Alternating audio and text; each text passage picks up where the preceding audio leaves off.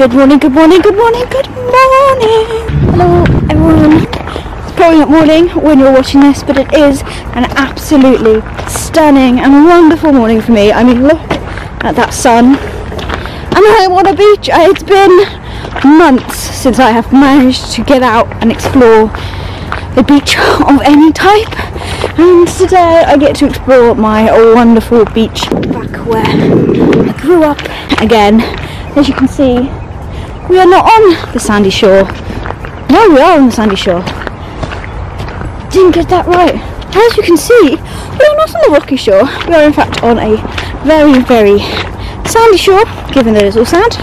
And we are going to see what we can find. So, a year ago, almost to this day, give or take a day or two, I came out here and explored and filmed and showed you guys what you could find on a sandy shore, vlog.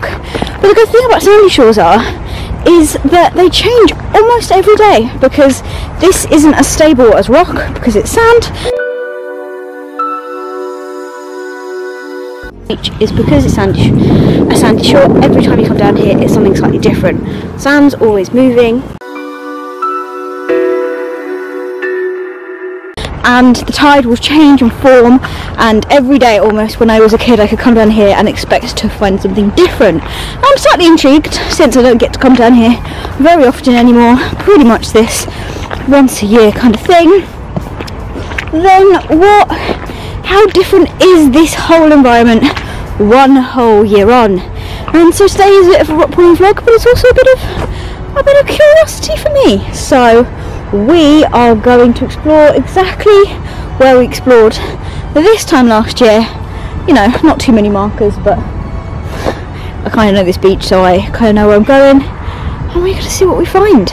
And this might be a spoiler, I don't know. I am literally filming this as I got to the beach, but sandy shores tend to have some weird creatures on it, and that is what I'm particularly interested in. So I'm going to make a bet, and hopefully, touch wood, I'm not jinxing it, we're going to find some weird stuff today. So stay tuned for weird stuff that isn't me, although I'm weird.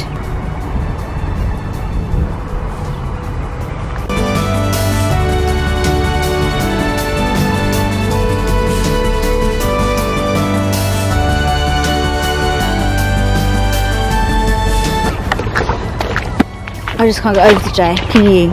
You're probably going to get 1,000 million shots of this, but I just can't stop looking at it. It's just so pretty. There's no one here. A few people on the beach back there, but it's just me and the sea. Yes. Just the way I like it.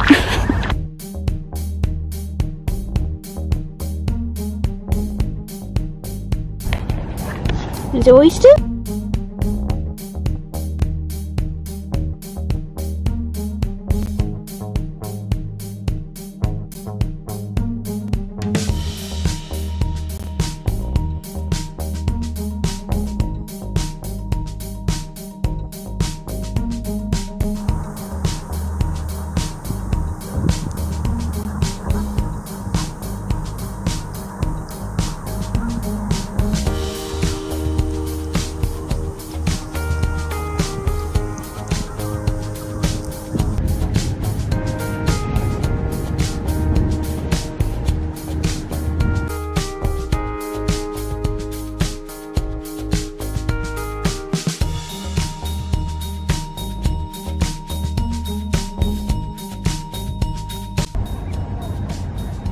Can you guys spot the crab?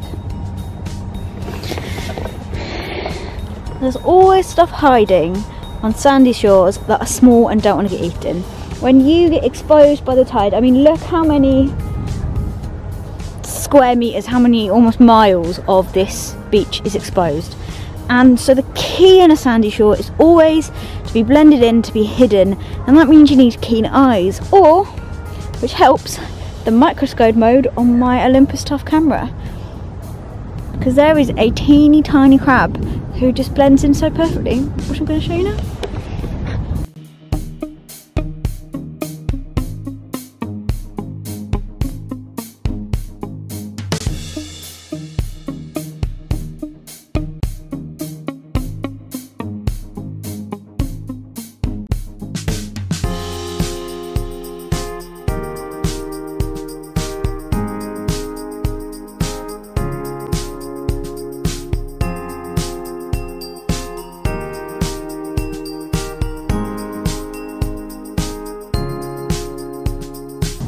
have to say, as gorgeous as this sun is, it's making it very, very difficult to film because it casts such a long and low shadow, so everything I try and film is in shadows.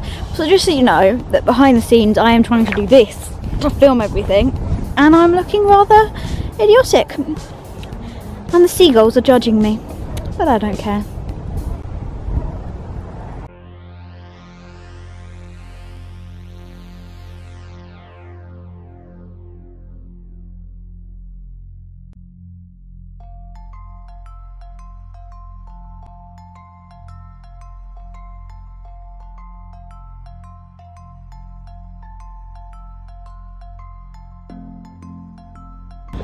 For years I thought this thing that grew on my beach at home that I'd never seen anywhere else, a really beautiful type of seaweed. I wondered why I hadn't seen them in any ID books, and I never really remembered to go home and like look up what it was.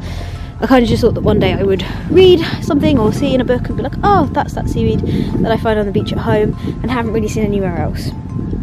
And I just got the macro lens out on my camera with the little lens just to go on my phone, because I thought, oh well, it would be nice to see what this looks like up close. And it's not a seaweed, it's actually an animal, because this is a colony of hydroids which all buds together to form this awesome thing.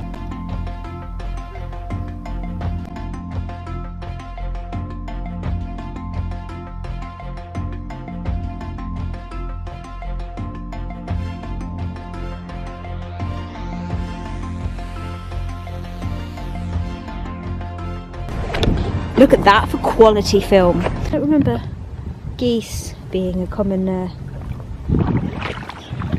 seabird. There are so many geese. They are so noisy as well. Because there's so many geese. All of them. All of the geese.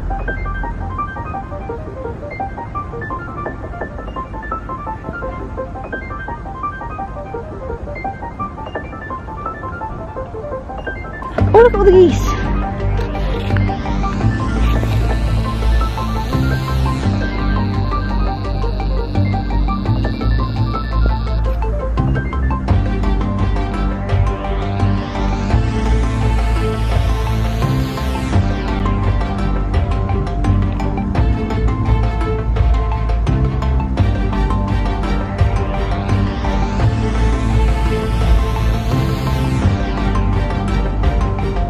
More geese! Geese? Geese? Geese? Every time I wish I had a better camera that could record the absolutely insane amount of birds we get here on the Isle of Sheppey, but this camera won't do anywhere near close to justice, and every time I go to say hello to them, they, quite rightly so, decide that humans are not worth their time and fly off, and I don't want to disturb them. So I'll appreciate it from afar, and I'll tell you guys that there's some cool birds here. I'd just like to note as well that it is winter, so we have lost a lot of the small mobile life. In April, I think, yeah, I did come down here in April last year. You walk out and everything, or in summer, I can't remember, everything is zooming back. There's little tiny creatures made of sand. These little tiny creatures, all made for sand to blend in, are darting and zipping everywhere. We've got flatfish, gobies, shrimps, all of these different types of species. But in winter, they've either grown up and moved out to sea, or they've not survived, and there's not a lot of that little darting life. Like normally I'd be walking along and just see hundreds if not thousands of these darting creatures, and because it's winter we're not finding any of that. So the species that we are going to find are going to be the ones that are kind of like crabs and barnacles and oysters and things with shells, or things that make a bit more protection, so that they have survived a bit better during summer, and also they're kind of here to stay. They're not going to, did I say, things that live on the sandy shore have to be masters of camouflage, and that includes anemones.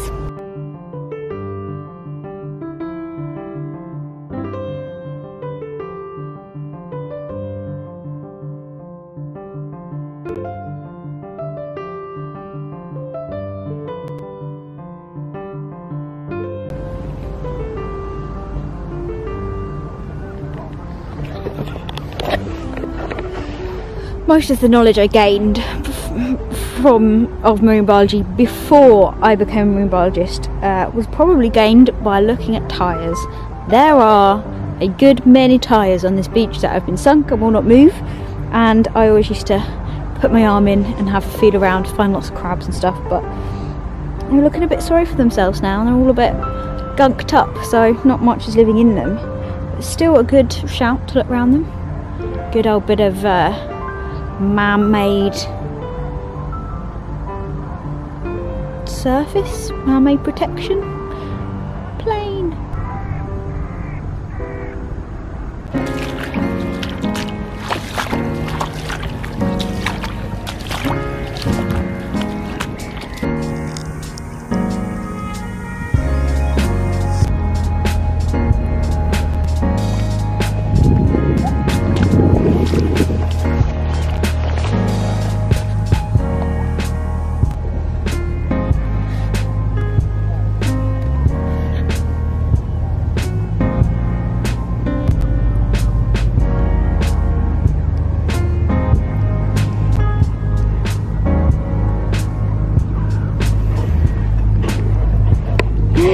Hello little one, hello little one, oh you are so pretty. Who's a pretty little crab? Who's a pretty little crab? Who's a pretty little crab?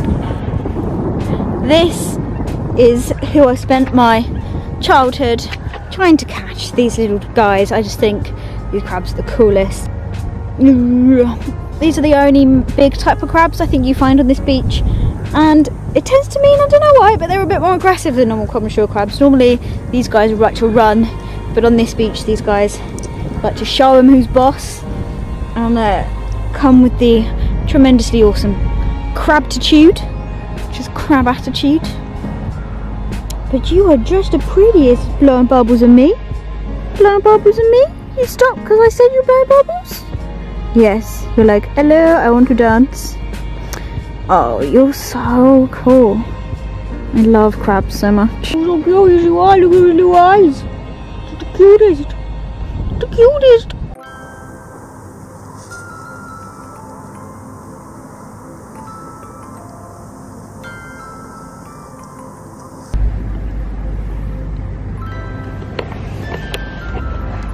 Some of these tubes have been washed up. So these are the tubes that these sandworms, and they are really quite impressive. They unsqueezing that pretty decently and it's not coming apart. Like, these can withstand quite a bit, and they're actually quite beautiful with all of the little bits of shelling.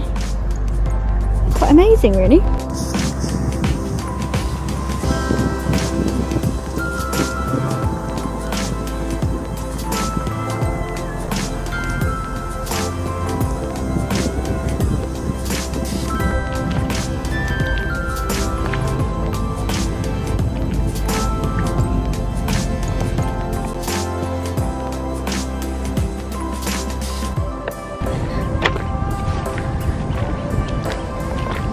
Let's see what's been left in this, shall we?